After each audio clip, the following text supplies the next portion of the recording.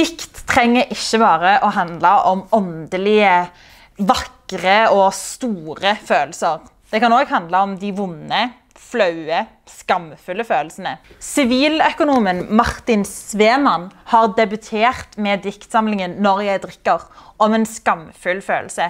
Om følelsen av å være så avhengig av alkohol at man er syk, men at man blir enda sykere av å ikke drikke.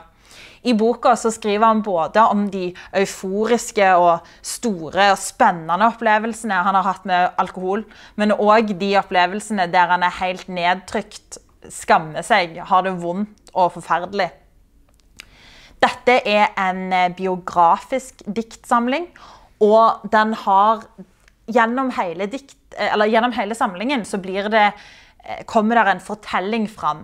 Med andre ord er dette en diktsamling som dreier seg om handling. Det skjer noe, og dette er jo litt utypisk for lyrikken, og mer typisk epikk og dramatikk.